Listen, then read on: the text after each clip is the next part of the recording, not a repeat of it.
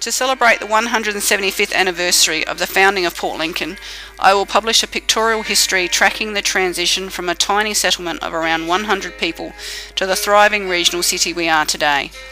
In February, I will have completed my Bachelor of Arts in History and Ancient History, but I'm already working with the Pioneer and Descendants Club to recatalogue the Settlers Cottage Museum collection. I am also a member of this group, as I am a proud descendant of Henry Hawson, whose ship the Abiona was the first to land settlers at Port Lincoln in 1839.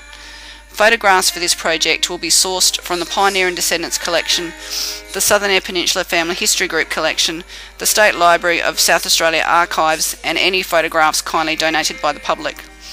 I invite you to support me to focus fully on this project by purchasing one or more books at a discounted rate in advance, which will cover the costs incurred for the production of 650 books.